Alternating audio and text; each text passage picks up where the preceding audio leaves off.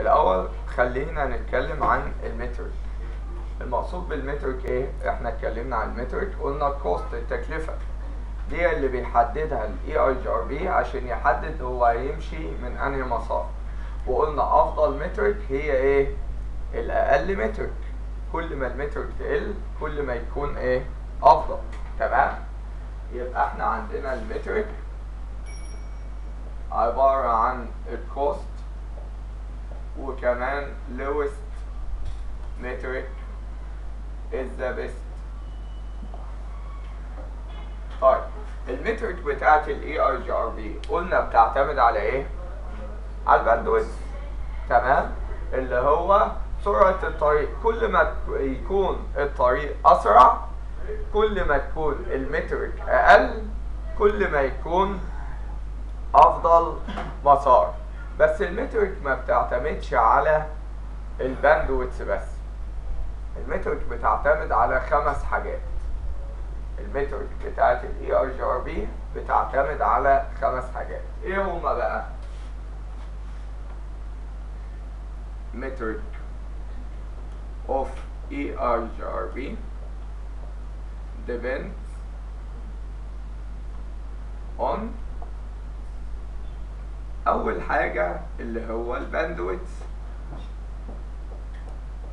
تاني حاجة اللي هو الديلي، تالت حاجة اللي هو اللود، رابع حاجة اللي هو الريلابيليتي، خامس حاجة اللي هو MTU.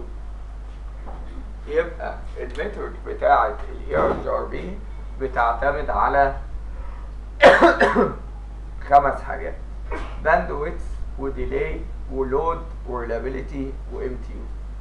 تعالوا نتكلم كده سريعا ايه هما ال5 حاجات دول بالعربي، وبعد كده اجيب لكم التعريفات بتاعتهم على اساس بيجي عليهم سؤال في الامتحان بتاع CCNA. تمام؟ فاحنا عندنا الباندويث. ايه المقصود بالباندويث؟ الباندويث دي يعني اللي هي ايه؟ السعة التخزينية او الكثافة بتاعة اللينك بتاعنا. يعني ايه الكلام ده؟ يعني انت دلوقتي عندك ده الكابل مثلا اللي بتمشي فيه الداتا. الكابل ده بيكون ليه ويتس، ليه عرض، فده العرض بتاعه. فبالعرض ده بيمشي فيه كمية الداتا دي في الثانية الواحدة. طب افرض الكابل بتاعي بقى أعرض شوية، يعني العرض بدل ما هو العرض ده بقى عندي الحجم ده، فبالتالي العرض ايه؟ زاد. فلما العرض زاد ايه اللي حصل؟ كمية الداتا المرسلة ايه؟ زادت. وصلت كده؟ يبقى احنا دلوقتي كل ما الباندويث يزيد كل ما ايه؟ كمية الداتا المرسلة في الثانية الواحدة تزيد. كل ما الباندويث يزيد كل ما السعة او كمية الداتا المرسلة تزيد. فاحنا مجازا بنقول عليه ايه؟ السرعة. السرعة زادت لما الباندويث ايه؟ زاد. بس تفصيليا ده الباند اللي هو ايه؟ الموصل او اللينك بتاعنا.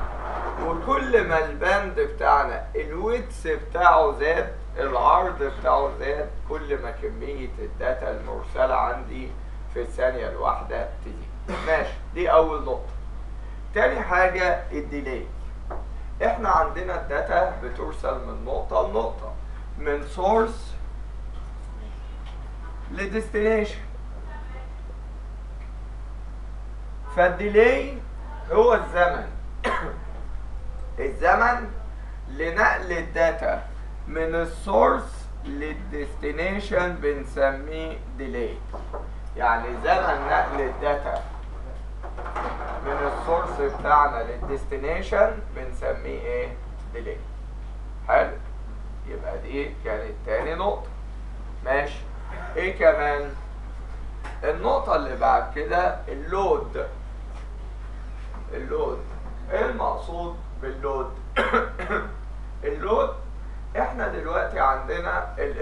الانترفيس بتاعة الراوتر.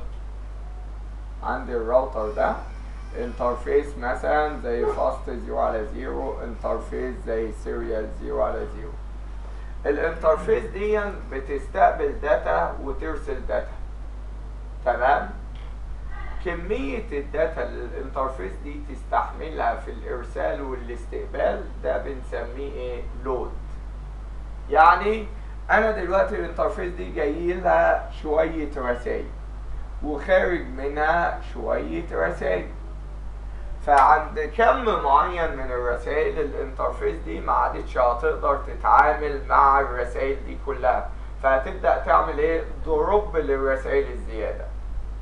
فده بنقول عليه ايه؟ الحمل بتاع الانترفيس تتحمل قد ايه. زي كده لو انا قلت لكم ده واسألوني اسئلة، فلو في واحد بيسألني هبدأ ارد عليه، لو 2 بيسألوني في نفس الوقت ممكن احاول ارد عليهم. طب لو 10 بيكلموني او بيسألوني في نفس الوقت مش هقدر اتحمل كمية الاسئلة دي كلها. فده ايه؟ اللود. يعني انا اللود بتاعي ان بالكتير 3 يسألوني في نفس الوقت مثلا يعني. فده اللي بنسميه كمية الانشطة اللي ممكن ريسورس معين او مصدر معين يقدر يتحملها، جهاز معين او انترفيس معينة تقدر تتحملها، ده بنسميه ايه؟ اللود. طيب عندك كمان حاجة اسمها الريلابيليتي. ايه الريلابيليتي دي؟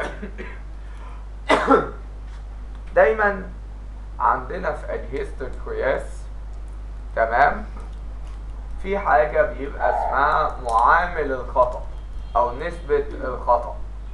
نسبة الخطأ دي بتضيفها للقراءة بتاعتك عشان النسبة او القراءة تبقى سليمة. يعني ايه؟ عندنا مثلا الترمومتر. الترمومتر ده جهاز بيقيس الحرارة، صح؟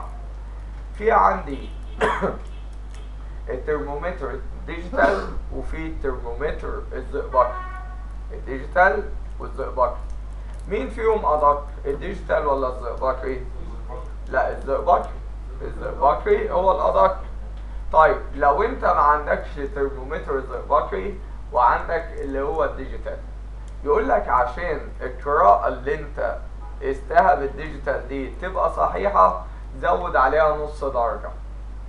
ليه؟ عشان تبقى درجة الحرارة اللي انت طلعتها من الترمومتر اللي هو الديجيتال تبقى قراءة صحيحة. فاهمين ازاي؟ طيب عندك ميزان عادي وميزان ديجيتال. برضو الميزان الديجيتال ده عشان لما توزن نفسك بيه يطلع لك الوزن مظبوط زود عليه نص كيلو عشان تبقى الوزن ايه؟ مظبوط.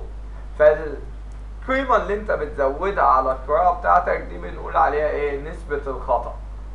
نسبة الخطأ في جهاز القياس عشان تبقى القراءة بتاعتك مظبوطة. فأنا عندي الريلابيليتي معامل الخطأ، قيمة بتضيفها على القراءات بتاعتك عشان تتأكد إن القراءات بتاعتك كلها سليمة. دي بنسميها إيه؟ الريلابيليتي. حلو؟ يبقى اتكلمنا على الباندويث اللي هي كمية الداتا المرسلة في الثانية الواحدة أو السرعة. الديلي الزمن اللازم لنقل الداتا من السورس للديستنيشن. اللود كمية الأنشطة اللي موجودة على ريسورس معين أو موجودة على انترفيس معينة. الريلابيليتي معامل الخطأ أو نسبة الخطأ. طب ال MTU إيه هي ال MTU؟ ال MTU بنقول عليها إيه؟ Maximum Transmission Unit. ايه الماكسيموم ترانسميشن يونت او الام تي يو؟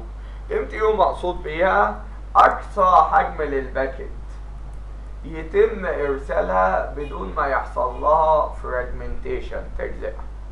اقصى حجم للباكت يتم ارسالها بدون ما يحصل لها تجزئه. يعني ايه الكلام ده؟ يعني انا دلوقتي عندي الانترفيس دهيا بتبعت رسائل. الرسالة بتاعتي لازم بيبقى لها حجم معين، تمام؟ الديفولت بتاعها 1500 بايت. الماكسيموم ترانسميشن يونت اقصى حجم ليها، اقصى حجم للباكت 1500 بايت. حلو، ده الديفرنت. طب افرض انا جايالي باكت 1000 بايت، خلاص هتتبعت من غير ما يتقسم، لان انا بقول اقصى حجم كام؟ 1500. فانت جاي لك باكت حجمها كام؟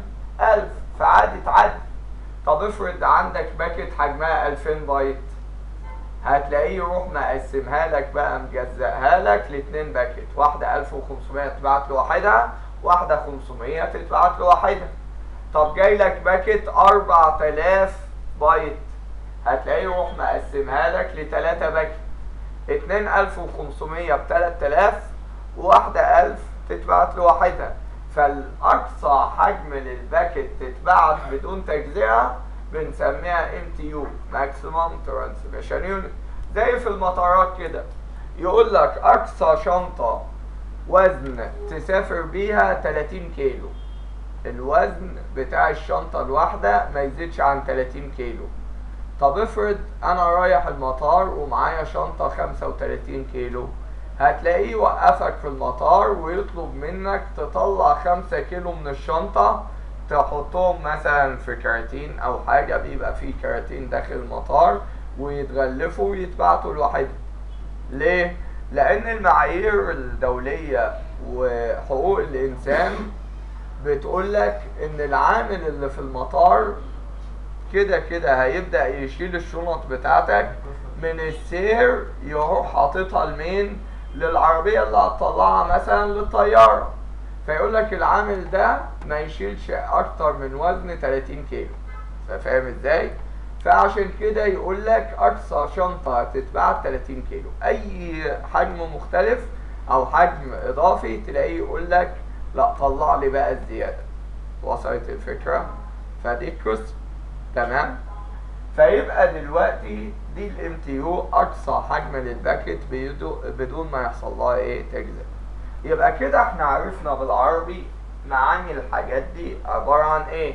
تعالوا نشوف بقى تعريفاتهم بالانجليزي من السؤال اللي في الضمب ده، عشان ابقى عارف لما يجي لي سؤال زي ده اعرف اجاوب عليه. نفتح برنامج الفي سي اي اللي هو اسئله الامتحان. ستارت. السؤال ده سؤال دراج اند دروب، سؤال توصيل كل فتره.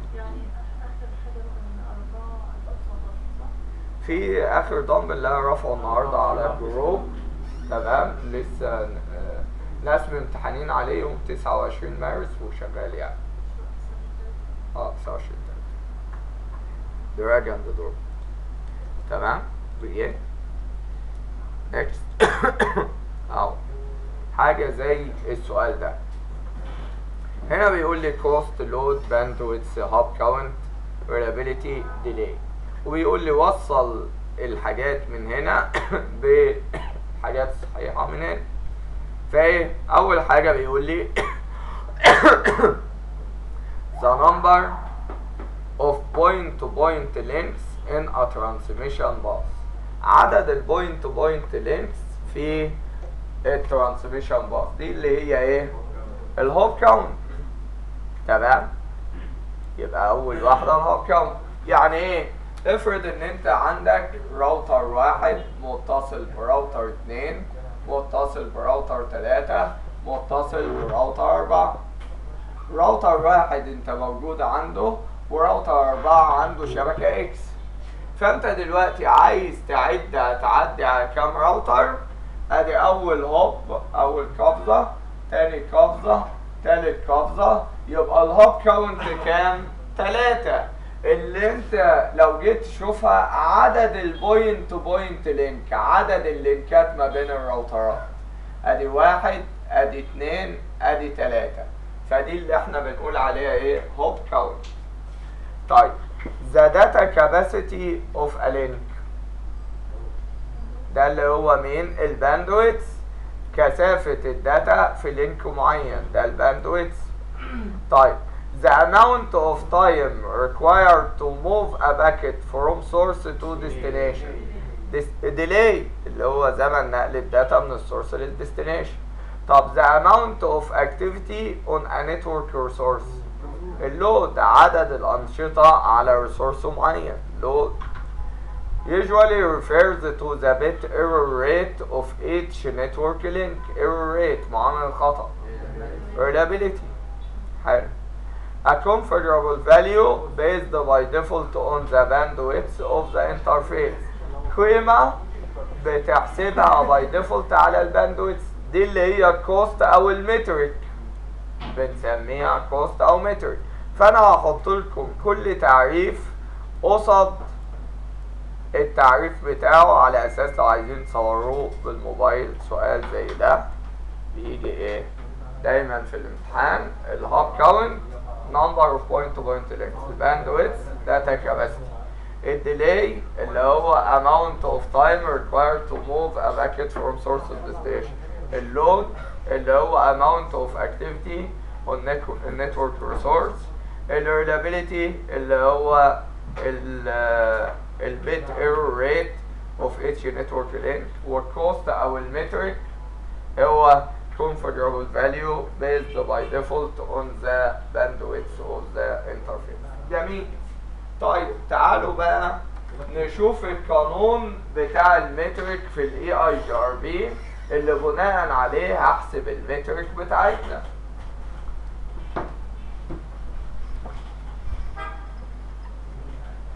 تمام.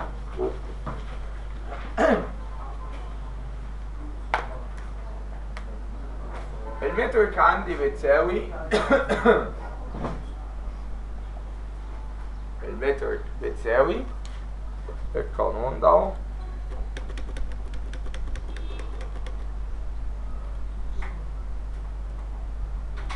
K1 في الباندويث زائد K2 في الباندويث على 256 ناقص اللود زائد K3 في الديلي، دي زائد مش ضرب، زائد K5 في reliability على زائد K4 اهي، K1 في الباندويث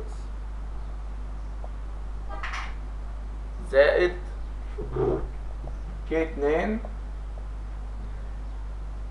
في الباندويث على 256 ناقص اللود زائد K3 في الديلي زائد K5 على reliability زائد K4. حلو. يبقى ده القانون بتاعنا. طب احنا عرفنا ايه هو الباندويث والديلي واللود والريلابيلتي. طب بنجيب القيم دي ازاي؟ بيبقوا مكتوبين على كل انترفيس في الراوتر. يعني لو جيت هنا على الراوتر بتاعي، ادي راوتر واحد اهو، enable كنترول شيفت و6 enable show انترفيس مثلا سيريال 0 على 0 على 0. فايه اللي حصل لما قلت له شو انترفيس سيريال 0 على 0؟ اداني معلومات الانترفيس دي زي ايه؟ الام تي يو بتاع هذه الانترفيس 1500 بايت، الباندويث 1544 كيلو بت بير سكند، الديلي 20000 مايكرو سكند، الريلابيلتي 255 على 255، اللود في الترانسميت في الارسال عدد الانشطه المرسله 1 على 255، واللود في الاستقبال 1 على 255. يبقى انا كده طلعت القيم دي، الام تي يو والباندويث والديلي واللود والريلابيلتي، طلعت القيم اللي انتوا شايفينها دي. طب ده كلام سليم. ايه بقى الكهات؟ عرفنا الباندويث واللود والريلابيلتي والكلام ده. طب ايه الكهات؟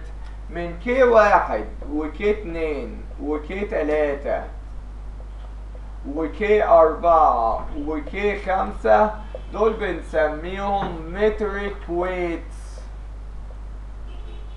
اوزان المتر. مترك ويتس، اوزان المترك. ايه اوزان المترك دي عبارة عن قيم انت اللي بتديها للراوتر عشان تتحكم في القانون. تتحكم في القانون ازاي؟ تحدد نسبة الديلي هتبقى قد ايه في القانون، نسبة اللود قد ايه، نسبة الباندويتس قد ايه، وهكذا. طيب بنحدد القيم دي ازاي؟ بتيجي على الراوتر بتاعك في مود الكونفيجريشن، راوتر EIGRP 1، وتروح قايل له مترك ويتس، وتديله بقى قيم الكهات بقى زي ما انت عايز، اللي هم ال5 كهات. يعني انا اللي بديله القيم دي. طب ما انا ما اديتهاش ليه والاي ار جي ار بي اشتغل بنتورك 4 اصفار؟ قال لا. طب ايه اللي حصل؟ انت لو ما اديتش قيم الكهات دي، هو عنده قيم بياخدها باي ديفولت. ايه القيم دي؟ K1 وK3 بوحيد، اما K2 وK4 وK5 بصفار. K1 وK3 بوحيد، اما K2 وK4 وK5 مالهم بصفار. حلو. يبقى كده دلوقتي انا عايز الشويه اللي تجيب لي قيم الكهات. يعني انا دلوقتي لو عايز اعمل قيم الكهات يا جماعه، ممكن ادخل جوه راوتر EIGRP 1 واقول له مترك ويتس، وابدا اديله بقى قيم الكهات بتاعتنا. ابدا اديله قيم الكهات. الاول بنحدد حاجه اسمها تايب اوف سيرفيس، نوع الخدمه. تايب اوف سيرفيس 0 بس هو اللي موجود، نوع الخدمه. وبعد كده علامه استفهام. اديني K1 رقم من 0 ل 256. الديفولت K1 بواحد. وبعد كده اديني K2، وبعد كده K3، وبعد كده K4، وهكذا. يعني انت اللي بتدي قيم الكهات. بس انت لو ما اديتهاش اصلا، في شويه شو اي بي بروتوكولز قال لك قيم الكهات اهي. يعني انا لو ما اديتش قيم الكهات دول الديفولت، والشويه اللي بتعرضهم لي شو اي بي بروتوكولز. طيب نعدل قيم الكهات ولا ما نعدلهاش؟ ما يفضلش تعدل قيم الكهات. ليه؟ لان لو عدلتهم على راوتر لازم تعدلهم على جميع الراوترات. يعني لو الشبكه بتاعتي 10 فروع، 10 راوترات، لو عدلت قيم الكهات على احد الراوترات لازم يتعدلوا على 10. طب افرض راوتر 1 وراوتر 2 قيم الكهات عليهم مختلفه، راوتر 1 وراوتر 2 مش هيبقوا جيران. لان لما ببعت لك رساله هالو بحط فيها قيم الكهات بتاعتي. لو انت بعت لي هالو فيها كهات مختلفه عن الكهات بتاعتي مش هتقوم العلاقه. طيب في CCNA ما تعدلهمش. طب في CCNB برضه ما تعدلهمش. عايز بقى تعدلهم ده بقى في شغل CCIE. لكن في شغلنا CCNA و CCNB ما بنعدلش قيم الكهات، لان لو عدلتها على احد الراوترات لازم يتعدلوا على جميع الراوترات، وده مش مطلوب مننا. حلو. طيب ما تيجي بقى تبسط لي القانون ده اهو بقيم الكهات الجديده. K1 في الباندويتس، K1 بكام؟ واحد في الباندويتس بكام؟ بالباندويتس. يبقى دي كأنها مش موجوده. طب K2 في الباندويتس على 256 ناقص اللود. K2 بصفر، صفر في اي حاجه بصفر، صفر على اي حاجه بصفر، كل ده طار. K3 بواحد، واحد في ايه؟ في الديلي، يبقى K3 طارت، يبقى الديلي. طب K5 بصفر، صفر على اي حاجه صفر، كله طار. يبقى القانون عندنا بتاع المترك بيساوي باندويتس زائد ديلي.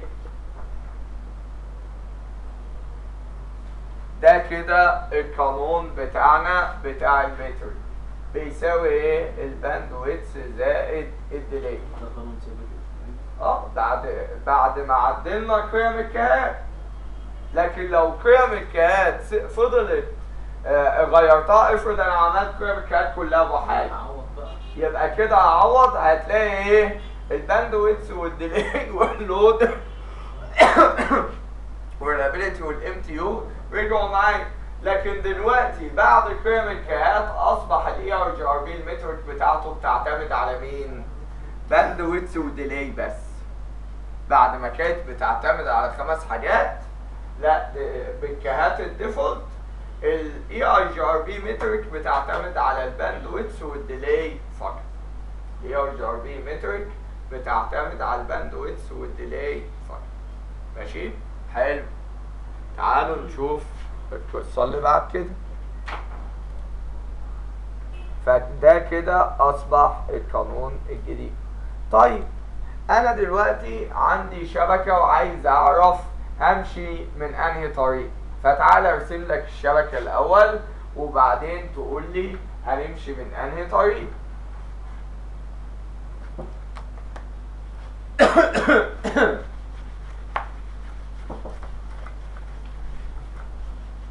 وهجيب لك لكل طريق الباند ويدث والايه والديلي. ده راوتر 1 متصل كراوتر 2 ومتصل براوتر 3 ومتصل براوتر 4 وهنا كام؟ راوتر 5. عنده الشبكة بتاعتنا اللي هي اكس. حلو. الطريق الاولاني الباند ويدث بتاعنا بكام؟ مثلا ب1 ميجا بت بير سكند، والديلي بتاعه ب200 مايكرو سكند. حلو. طيب الطريق اللي في النص الباند ويدث بتاعه ب2 ميجا بت بير سكند والديلي ب100 مايكرو سكند. الطريق الأخير الباند ويدث بتاعه ب4 ميجا بت بير سكند والديلي بكام؟ 50 مايكرو سكند. حلو. ده كده الطرق بتاعنا من غير ما احسب المترك. هو المفروض يمشي منين؟ من راوتر 4 لانه الطريق الاسرع، صح؟ بس انا دلوقتي لو عوضت في قانون المترك اللي بيساوي باند ويدث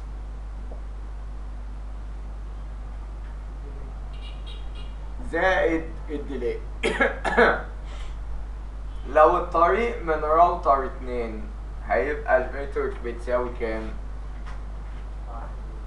1 زائد 200. تمام؟ طيب الطريق الواحد دي لازم تحولها بالكيلو بت بير سكند، فواحد يعني 1024 زائد 200 مايكرو سكند. طيب والطريق من راوتر 3 هيبقى المترك بيساوي، حول لي الاتنين دي 2 ميجا حولها لي بايه؟ ب 2048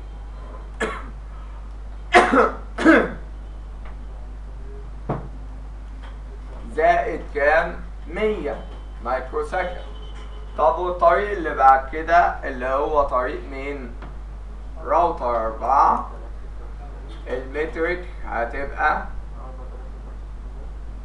4096 اللي هي 4 ميجا حولناها بالكيلو بت بير سكند ضربنا في 1024 زائد 50. لو طلعت القيم دي هتلاقي مثلا الطريق الاولاني 1024 زائد 200 1224. طيب و2048 زائد 100 2148. تمام. و4096 و50 يبقى 4146. حلو. مين الطريق الاقل مترك؟ الطريق الاولاني المفروض ده احسن طريق. لا مش احسن طريق، ده اسوأ طريق. التالت احسن طريق، بس انت قلت لنا ان احسن طريق هو الطريق الاقل متر. مظبوط. وقلت لك ان المترك بتتناسب عكسيا مع الباندويتس. بس هل القانون ده المترك بيساوي باندويتس زائد ديلي المترك بتتناسب فيه عكسيا مع الباندويتس ولا طرديا مع الباندويتس؟ طردي. يعني كل ما الباندويتس يزيد المترك تزيد، كل ما الباندويتس يقل المترك تقل. يبقى القانون ده غلط. يبقى القانون ده غلط. صح؟ احنا عايزين قانون بتتناسب عكسي. قال لا، يعني مش ده القانون اللي هنشتغل عليه. لا، مش ده القانون اللي هنشتغل عليه. امال مين ده؟ ده قانون تعرف المترك هتعتمد على مين؟ على الباندويتس والديلي. لكن لما تحب تحسب المترك بتساوي كام يبقى قانون تاني. ايه القانون التاني بقى؟ ده اهو. يبقى المترك بتساوي يا جماعة 10 أس 7 في 200. نغير المترك دي ونكتبها ايه؟ ها؟ فوق المترك ده نغير. لا، ده المترك بتعتمد على مين؟ لكن كحسابيا قانون اهو 10 أس 7 في 256 على الباند ويتس.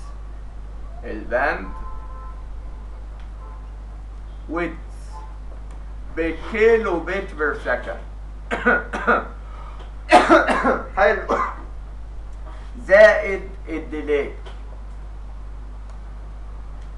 في 256 على 10. يبقى ده القانون الجديد. 10 أس 7 في 256 على الباند ويتس بالكيلو بت بير سكند زائد الديلي في 256 على 10. اهو ده القانون. في المترك دلوقتي بتتناسب طرديا مع الباند ويتس ولا عكسيا؟ عكسيا. تمام؟ يبقى ده القانون اللي هنشتغل عليه. مش هنشتغل على الاولاني الوحش ده، هنشتغل على ده. حلو. بس في حته برضو مش واضحه بالنسبه لي. انا لما جيت اكتب لك هنا كل طريق حددت لك الباند ويتس والديلي بتاعه الطريق كله. حددت لك الباند ويتس والديلي بتاع الطريق كله، رغم ان الباند ويتس والديلي ده بيكون ما بين الراوترات اللي هو اللينك خط الوان. فانت ازاي تحدد لي الطريق كله؟ فبيبقى بقى بالشكل ده اهو. كل سيجمنت هحدد لك ليها باند ويتس وديلي.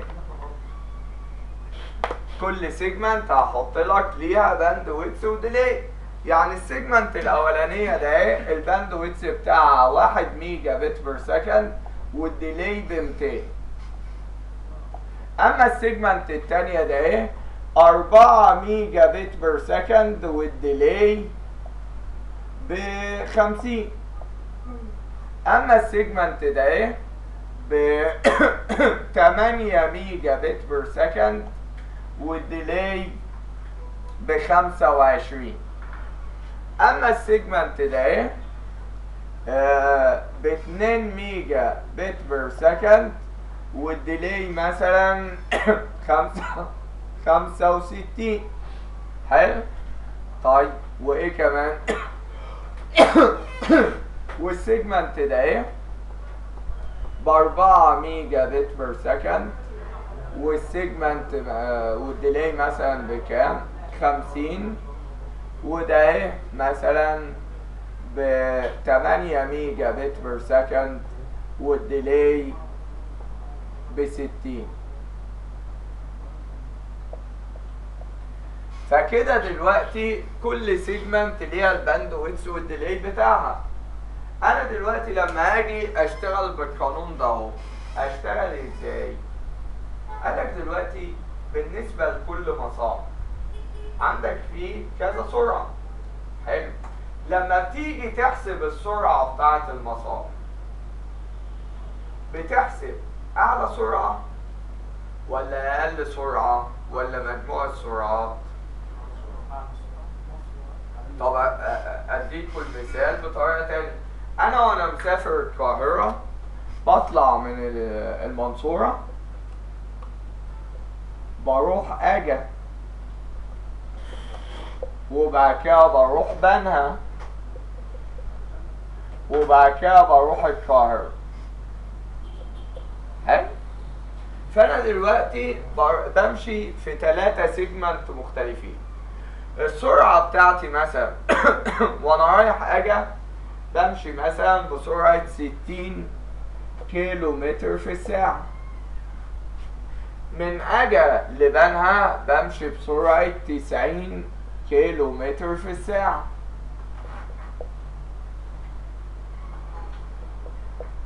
حلو. وانا بقى من بنها للقاهرة الطريق ده يعتبر كويس، بمشي بسرعة 120 كيلو متر في الساعة. حلو. فانا دلوقتي عايز احسب انا هوصل القاهرة في خلال قد ايه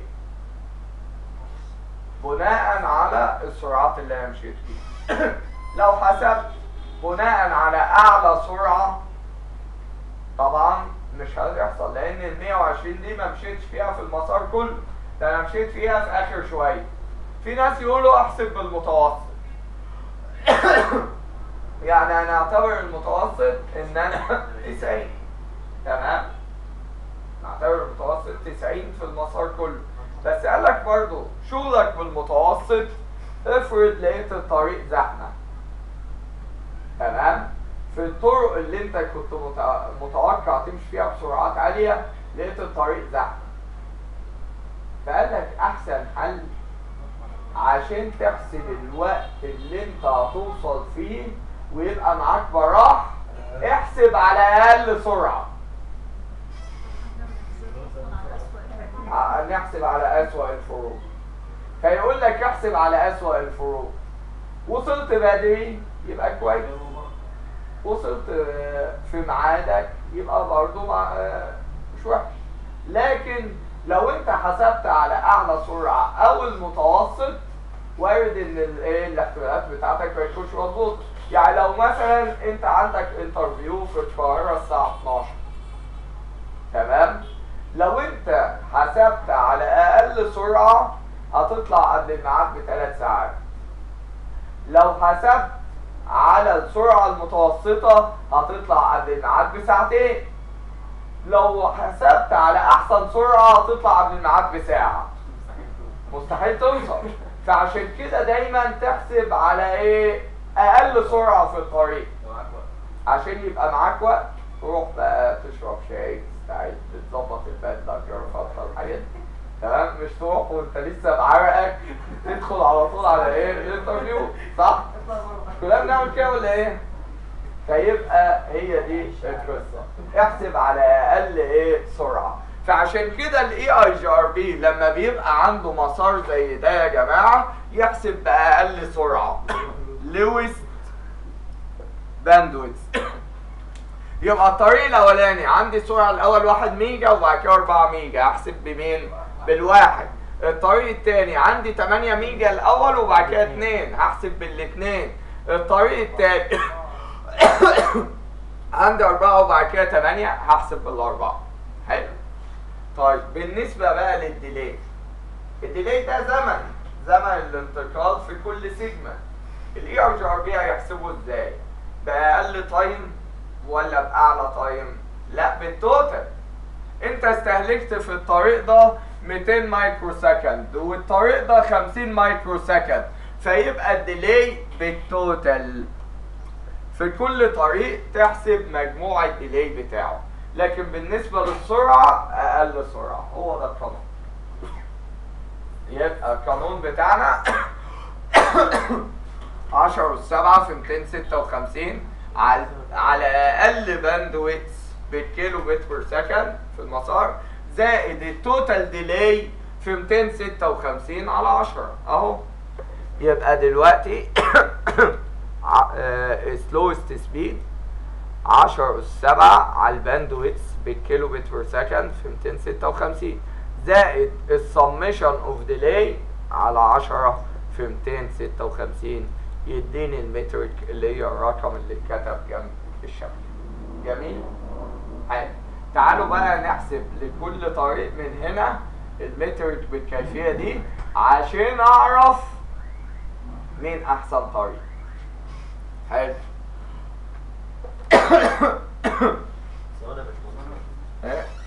ده مساحة اجا والمنصور.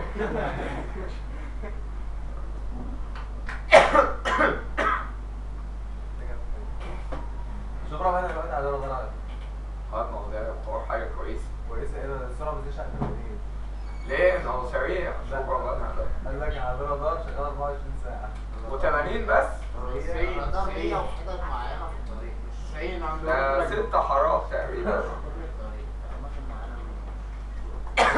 ممتع اصلا. هو حاسبه على اقل سرعه. حسبوا على الاقل السرعة.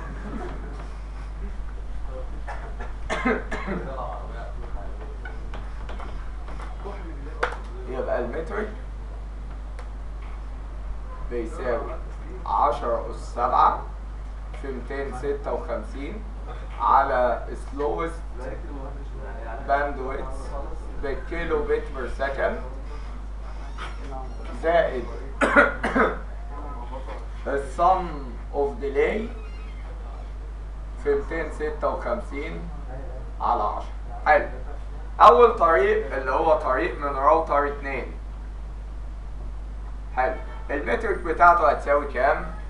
10 أس 7 في 256 على كام؟ أقل باندويث هنا الواحد ميجا ولا الأربعة؟ الواحد 1024 زائد مجموع الديلي 200 زائد 50 256 قصدي 250 في 256 على 10. نحسب دي بالآلة الحاسبة نطلع قيمتها. المترك في الطريق الثاني اللي هو من خلال راوتر 3 هيساوي 10 أس 7 في 256 على أقل باندويث هنا كام؟ 8 ميجا ولا 2 ميجا؟ 2 ميجا 2048 بالكيلو بت بير سكند زائد الديلي 25 و65 يدينا كام؟ 90 في 256 على كام؟ على 10. نحسبها برضه بالآلة الحاسبة. الطريق بقى راوتر 4 المترك هتساوي 10 أس 7 في 256 أقل سرعة هنا الأربعة ميجا ولا التمانية؟ الأربعة يبقى 4096 زائد مجموع الديلي هنا كان 50 وهنا 60 يبقى 110 في 256 على 10. نحسب الحاجات دي كده هيدينا كام؟ ادي الآلة الحاسبة. حلو. عندك ايه؟ 10 أس 7 أس 7 في 256. حلو. الرقم ده خزنهولي في الميموري. حلو. على 1024. جميل.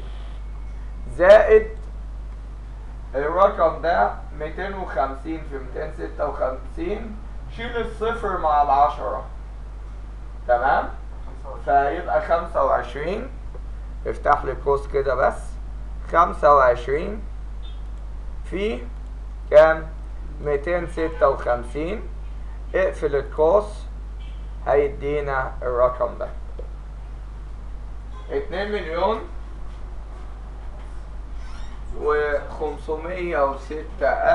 2,506,400. ده كده رقم المترك لو انا مشيت من الطريق اللي فوق. حلو. طيب تعالى لي بقى اللي بعد كده. هات لي الرقم اللي في الميموري على 2048 اهو زائد الصفر برضو طيره مع العشرة يبقى 9 في 256. افتح قوس 9 في 256 اقفل القوس واديني يساوي يبقى 1,000,000 252,304. حلو، ده المترك من الطريق التاني. هات لي الرقم اللي في الميموري على 4096 تمام، زائد 110 في 256 على 10، طير الصفر مع الصفر يبقى 11 في 256. افتح قوس 11 في 256 اقفل القوس يساوي، يبقى 627,816. مين اقل رقم في الارقام دي؟ الاولاني كان 2 مليون، التاني مليون، اللي بعده 627,000. فالاقل مترك 627,000، يبقى ده احسن مسار. شفتوا ازاي؟ يبقى انا حسبت احسن مسار اللي هو باحسن ايه او باعلى باندويث. وصلت الفكره؟ ها؟ ممكن احسبها بطريقة ازاي؟ يعني مثلا سرعة 4 و8 فوق 8 و2 1 و4. حلو. أعلى سرعة فيهم هو اللي يبقى أحسن حاجة. حلو، ما هو معاك اعلى سرعه هو اللي هيبقى احسن مسار. بس الاي اي جي ار بي محتاج رقم يكتبه في الكونفيجريشن بتاعتك. فالاي اي جي ار بي هياخد رقم منين؟ بناء على دي. تمام، وصلت الفكره؟ فهنا دلوقتي لما انا جيت اقول له على الراوتر بتاعنا enable show IP route، الارقام ده اللي هي رقم زي ده مثلا 2,172,416، جاب الرقم ده منين؟ من المعادله اللي قدامكم ده. الرقم اللي بيتحط هنا كمترك بيحسبه بالقصه دي، لكن الرقم ال90 ده الادمن ديستانس. احنا عارفين الاي ار جي ار بي ادمن ديستانس. حلو، احنا كده مش هنلحق ندخل في الدول كونسبت، نكتفي النهارده بحته المترك، والمره الجايه نكمل ان شاء الله.